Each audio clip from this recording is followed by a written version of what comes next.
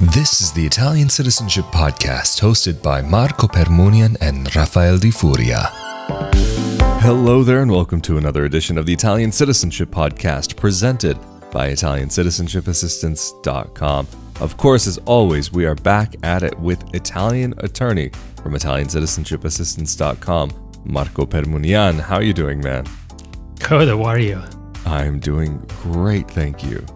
In today's episode, we wanted to get into a little bit of the nitty-gritty and shed light on a part of the process that maybe doesn't get so seen or so thought about so much when applying for Italian citizenship. And we specifically really wanted to focus on Italian citizenship by descent, just because there are so many details of what happens in the background. We've touched on some of these things in the past, but we wanted to do another episode to really just focus specifically on what is going on, because when you make the application, all of a sudden it's kind of, you're just in this waiting limbo, just wondering what's happening, how is it happening, what's going on with my process.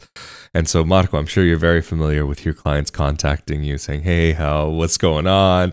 How things looking? But maybe just to get started from the very beginning with Italian citizenship by descent, and then we'll get into 1948 cases later.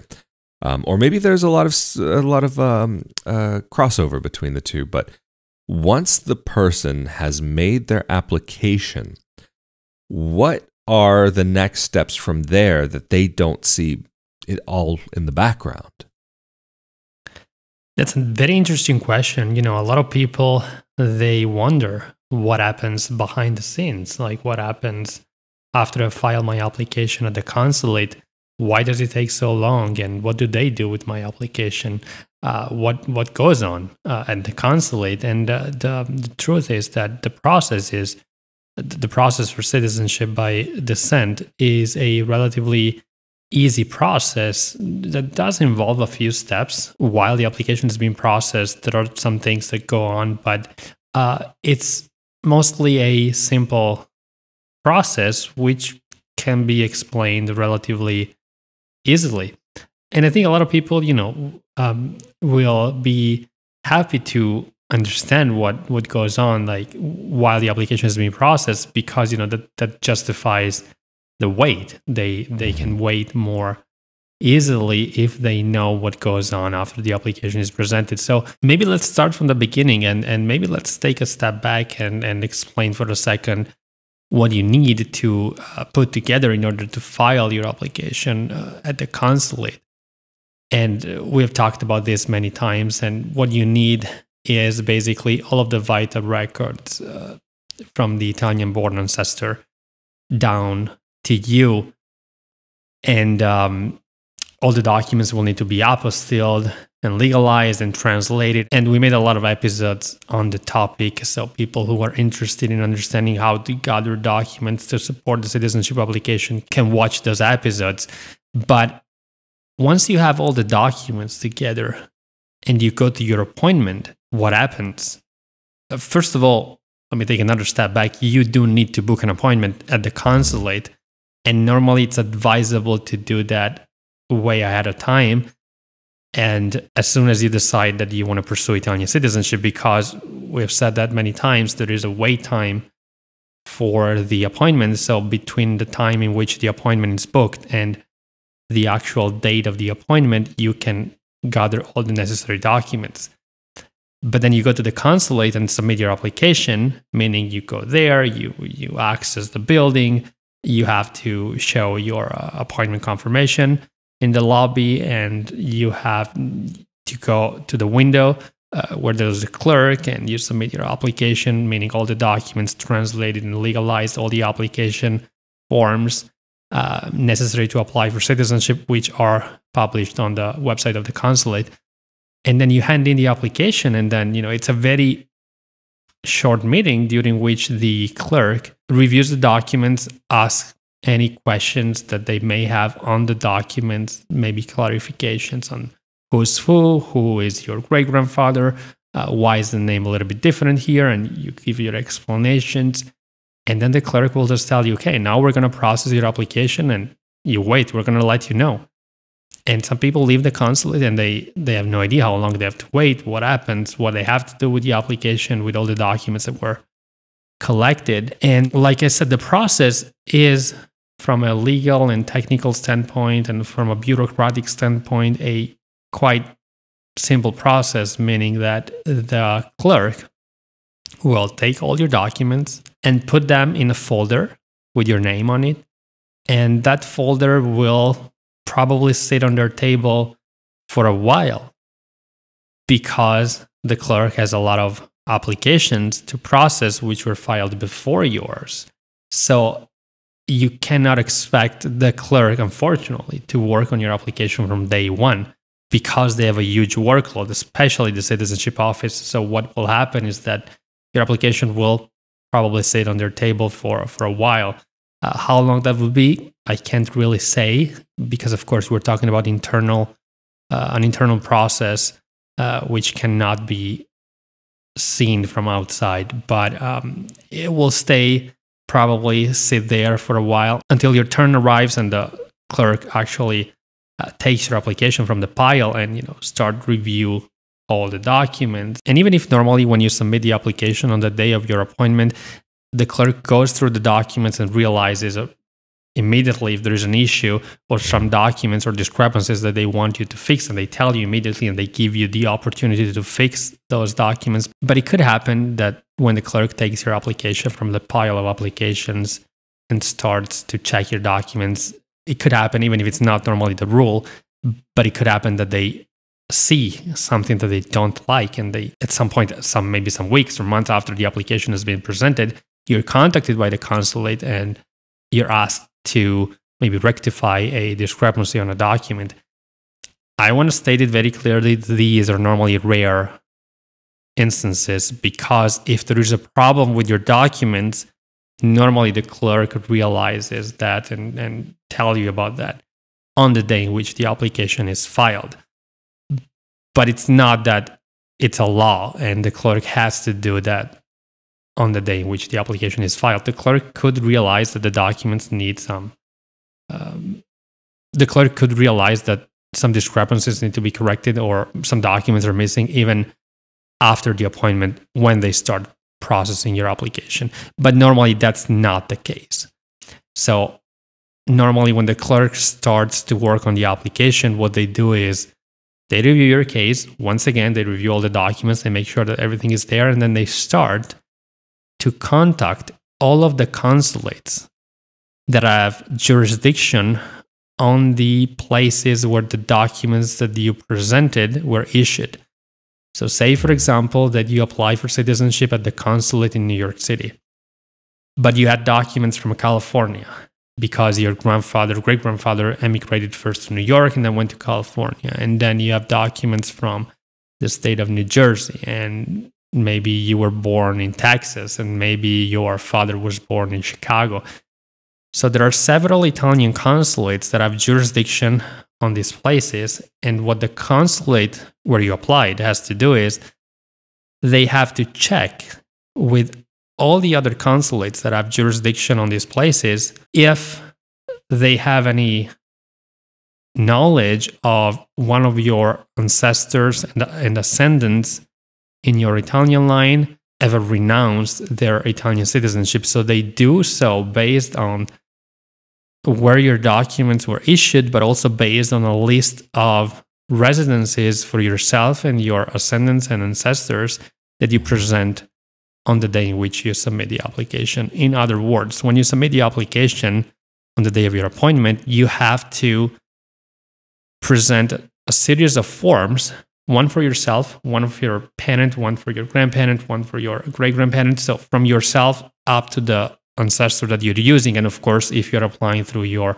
parent, because your parent is the one who was born in Italy, there are only two forms, one for yourself and one for your parent. So it's one form for each person in the Italian line, in the line of descent, basically.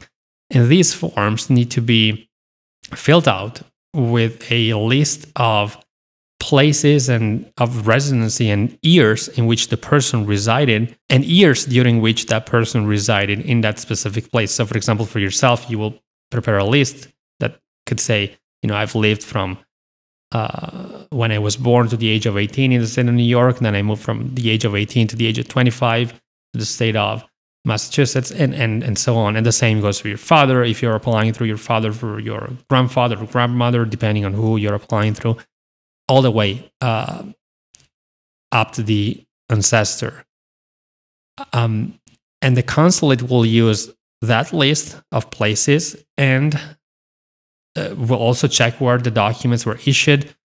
Because if you leave out a place, for example, if you leave out a place in the list of residences for your father, but the consulate says that your father got married in that specific state, it means that most likely he lived. So they're going to check with all of these consulates to see if they have any notice of you or your ascendants renouncing their Italian citizenship. So that's the activity that takes the most time, because they have to wait for replies from these consulates, and that can take a while. We're talking about Italian consulates that are overwhelmed right now with applications. So the consulate that processes your application has to wait for the other consulates to get back to them, because the thing is, if there is somebody in the Italian line who renounced the right to Italian citizenship, then you could no longer qualify for Italian citizenship. And we can talk about that rule in a second. But that's one of the activities that take time, which would be your consulate checking with all the other consulates to see if there is anyone in your Italian line who renounced their Italian citizenship or their right to Italian citizenship. And they have to do so also with regard to the municipality of birth of your Italian-born ancestor. So not only they have to contact all of the consulates that I just mentioned, but also the municipality of birth of your Italian ancestor, because your Italian ancestor could also have renounced their Italian citizenship in the municipality in which they were born.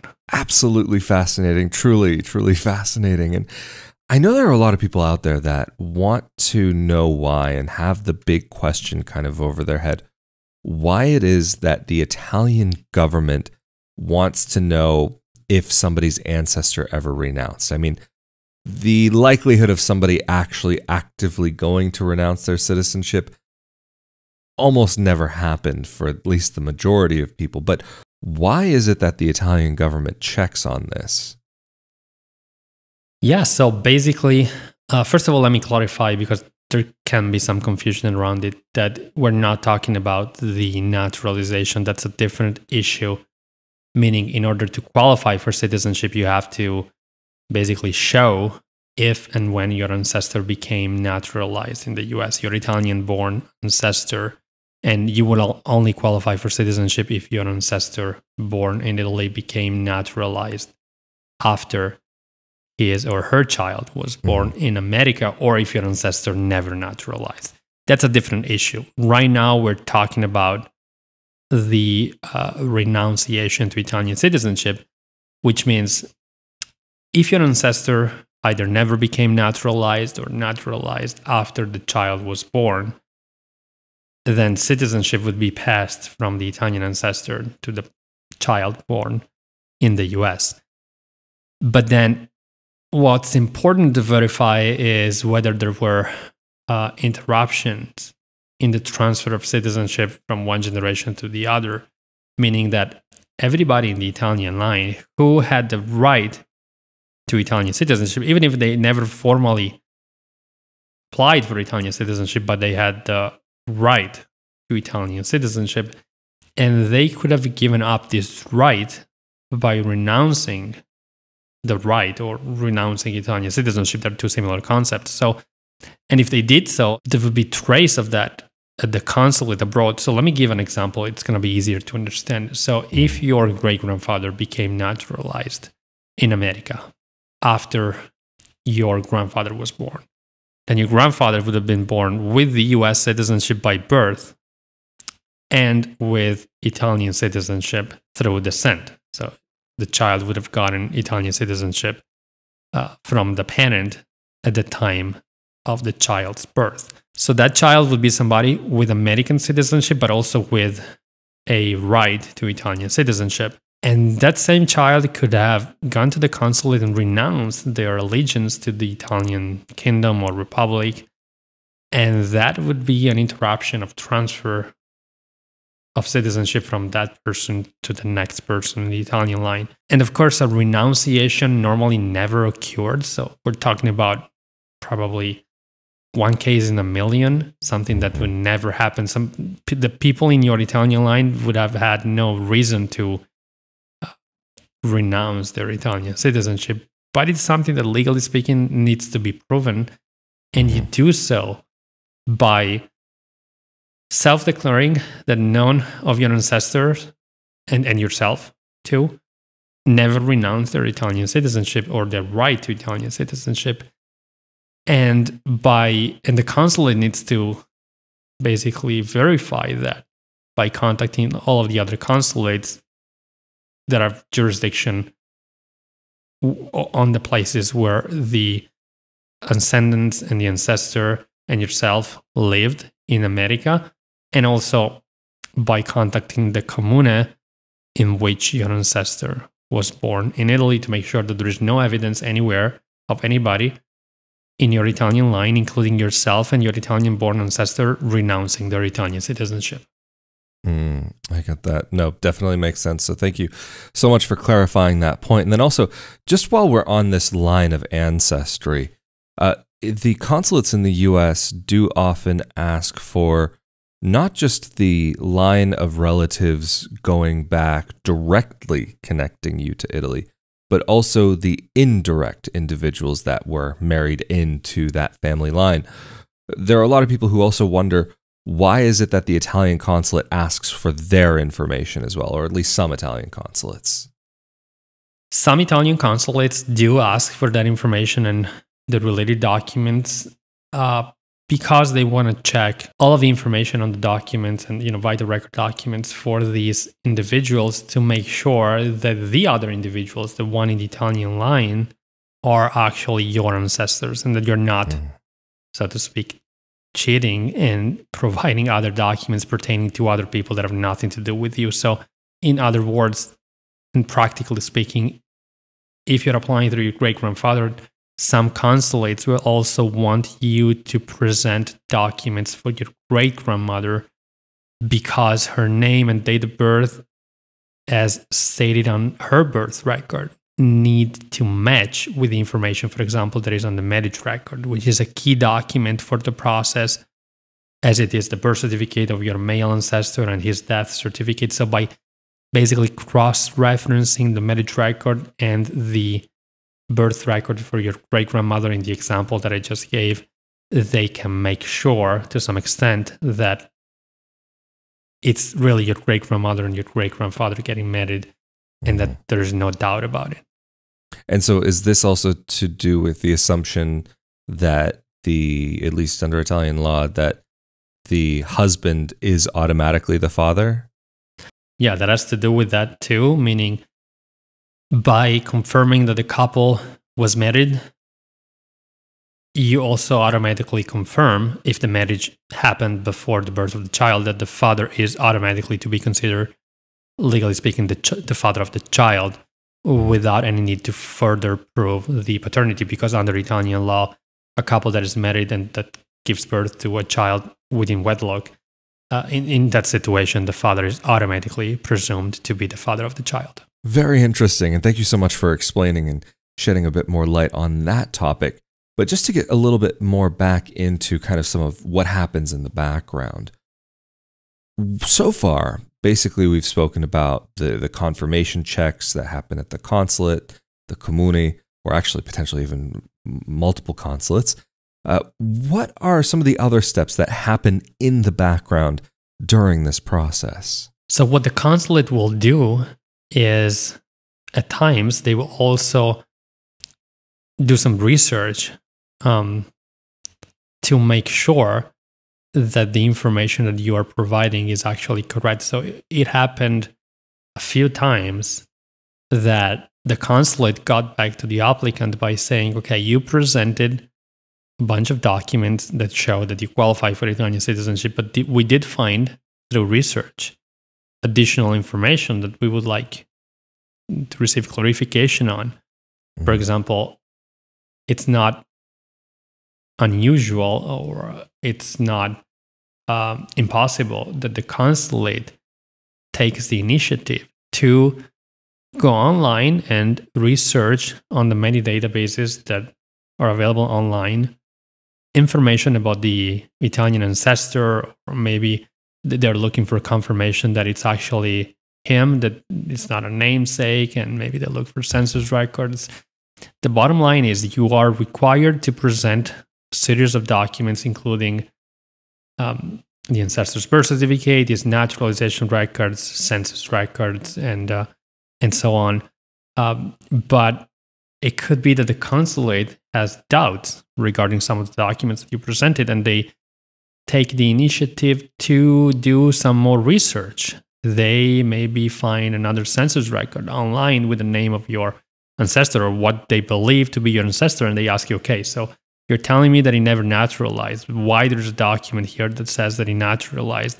And maybe it's just a namesake, maybe it's nothing, but and it's not at all of the times that happens that the consulate does research. But I've seen that happen. Of course, you have nothing to worry about if your documents show that you qualify for citizenship, if you're sure that you located the right documents.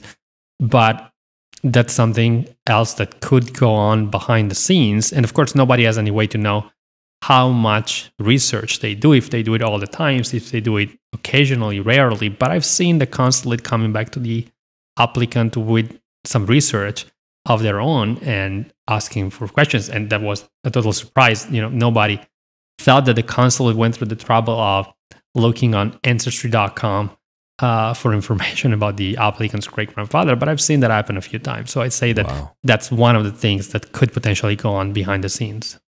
Fascinating. I wouldn't have even thought about that happening. That's going into some pretty serious detail there, but I know that that's part of the checks that you at ICA do with you and your team during the initial consultation, initial research phase that you do to make sure that everything is in order and ready to go for the process. So it sounds like just kind of putting the pieces together that you guys have already taken care of that to make sure that in that rare instance that they're not going to find anything that you already don't know yourself. Exactly. And that was mostly for people who do their own research and, decide to go through the process maybe by themselves. And don't expect the consulate to not do their own research. It's possible, because I've seen that happen with some people that I've talked to, that the consulate comes back to applicants and say, okay, you told me that, and now I'm seeing something that brings more questions. But of course, for all of ICA's clients, we do all the research in the preliminary assessment, and we do all the research that is necessary before our clients sign up for our services. So it's not something that happens with our clients. That's absolutely fantastic. So it really sounds as though that the whole process of processing, for lack of a better way of phrasing it, is really to verify that the information that you've provided is correct. They're not actually going in and trying to create something. It's really just seeing that all of the pieces of the puzzle line up together, or is there anything else that actually happens that we've missed out on? No, that's correct. Because these applications are applications that involve older documents, and when you apply for citizenship by descent, in a lot of cases, you're applying through a great-grandparent. The consulate, like you just said, they want to make sure that all of the pieces of the puzzle are there. But another thing that they probably check and double check is if you reside within their jurisdiction. We've said that many times. There are roughly 10 consulates in the US, and each one of them has a jurisdiction, and you can only apply for citizenship through that consulate if you reside within the consulate's jurisdiction. And of course, the consulate has no way to access maybe some information, some centralized information about you all they do is they rely on the information that you provide and documents that you provide to make sure that you reside within their jurisdiction, which is why they ask you to provide normally the driver's license or state ID issued in the state where you reside with your current address, and maybe utility bills, bank statements with your address. And as part of the process, they also check that you actually reside within the jurisdiction of the consulate. But that's probably the last thing that they check as part of the process. So like we said, they check the documents, they do maybe some research, they check your proof of residency that you submit, and then they just, as soon as they hear back from all the other consulates that they have to contact and the Italian municipality, they process your application and they issue a letter that they send to you normally either through the mail, which is not really happening lately because they tend to do things through the email. And it's nothing formal, it's nothing, there's no certificate of citizenship that is mailed out to you. And we have said this many times in our videos. That's because you're applying for a retroactive recognition of a birth status, so a right that you already have. So all the consulate does is they tell you, okay, we have verified through all the documents that you presented that you have the right to Italian citizenship, that you have had the right to Italian citizenship ever since you were born. So we're giving you the recognition of your rights. So they basically have just to send a letter or an email confirming that you became an Italian citizen. And after they've done so, you are formally an Italian citizen. There are a few more steps that happen afterwards, but that's when you become an Italian citizen. Yeah, no, and it's interesting that you do mention that one little tidbit about the certificate, the Italian citizenship certificate. While they don't mail it to you, because when I was going through the process, I was thinking, okay, I want every document that proves I've put so much time and effort into this. I want to make sure I've got the passport, I've got the this, I've got the that. And if there's a citizenship certificate available, I want that just so that I have that extra piece of paper in case there's ever any question. And I asked about it at the consulate, and the woman said, why do you want the certificate? I was like, well, to prove that I'm an Italian citizen. She's like, a certificate of citizenship doesn't prove that you're an Italian citizen. I was a bit surprised about that it doesn't necessarily prove that you are the citizen. Just potentially somebody with your name basically is a citizen, but it doesn't prove you yourself are the citizen. But it sounds as though from everything that you've described so far, we've really run through the end of the process. Or is there anything else that happens when a person becomes an Italian citizen? So that's the moment when you're recognized retroactively as an Italian citizen since birth. But there are other things that happen after your recognition behind the scenes, so that you don't really see, but that do happen after you have obtained your recognition of Italian citizenship, which would be your birth certificate is sent to the municipality in which your ancestor was born. They don't physically send the certificate anymore. It's sent through PEC, which is basically stands for certified email. It's a way of communicating between public offices, which exists only in Italy and not in America. So the Italian consulate, which is part of Italy, will send your birth certificate to the comune where your ancestor was born to be registered there. And that's because your birth certificate needs to be registered somewhere. So if you never resided in Italy before, the place in which it will be registered can only be the place of birth of your Italian ancestor. Your birth certificate will probably stay on file at the consulate, but its digital version, of course, legalized and translated, will be sent to the municipality, which will register it in the registries. So you will find yourself in the registry of the people that were born in that municipality in that specific year, even if you were not born there. So that's basically the very conclusion of the dual citizenship process. At the same time, the consulate will also send your marriage record if you were married, and divorce records if you were divorced, or if you have multiple marriages. They will send all of those to the Italian comune to be registered. And at the same time, they will register you with the AIRE, which happens automatically. The AIRE is the registry of the Italian citizens residing abroad. And if you applied for citizenship through a consulate, you will be registered in this special registry, which basically lists all of the Italian citizens that reside abroad. And this registry basically is held both by the consulate in the jurisdiction where you reside and by the Italian municipality where your birth certificate is registered. So both the municipality and the consulate will have a record of you residing abroad with your address, and if they will know if you're married, divorced. And that's the very conclusion of the process. After this, you can only apply for an Italian passport. There's nothing else you have to do or think about. And I think it's one curiosity that people have is, do I automatically get a copy of my Italian birth certificate? The answer is no. If you want a copy of your Italian birth certificate, you have to go get it from the municipality in which it was recorded, but you don't really need it. You can always get it. There is no deadline. If you needed it after 10 years, you can go get it after 10 years. It will stay recorded in the registries, and it will always be there, accessible. But the document that normally confirms that you are an Italian is your Italian passport, which at the end of the day is a travel document. So it's not that if you don't have a passport, you're not a citizen, but that's normally the easiest way to prove that you are a citizen, especially when you're traveling internationally.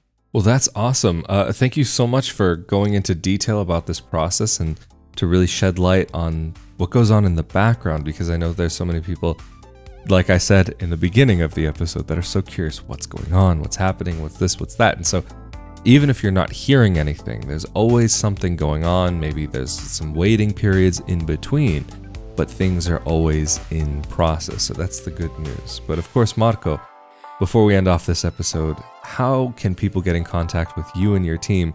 People can contact us through our website, Italiancitizenshipassistance.com. People can also give us a call. Our phone number is on our website. Absolutely fantastic. And of course, if you're interested in more content like this about Italian dual citizenship, be sure that you are subscribed to the YouTube channel as well as the audio-only podcast. But of course, the bonus by being subscribed to the YouTube channel is that you're also automatically subscribed to the Italian Real Estate Podcast, where we talk about a little bit more of some of the practical aspects, not just the legal aspects, of moving to Italy and renting in Italy, buying property in Italy. We've also done a series on different areas in Italy that Marco and I both enjoy. So make sure that you're subscribed for all of that. Also, if you're interested in any content about life abroad, living abroad as a dual citizen expat, be sure to come over to my YouTube channel, youtube.com/Rafael Di Furia, or you can find me online, Rafael Di Furia, or you can search on the audio podcasting platforms for Not Your Average Globetrotter. And thank you again so much, Marco, for making yourself available for this episode of the Italian Citizenship Podcast presented by Italiancitizenshipassistance.com. Stay safe and healthy out there, and we will see you all next time. Later. Thank you.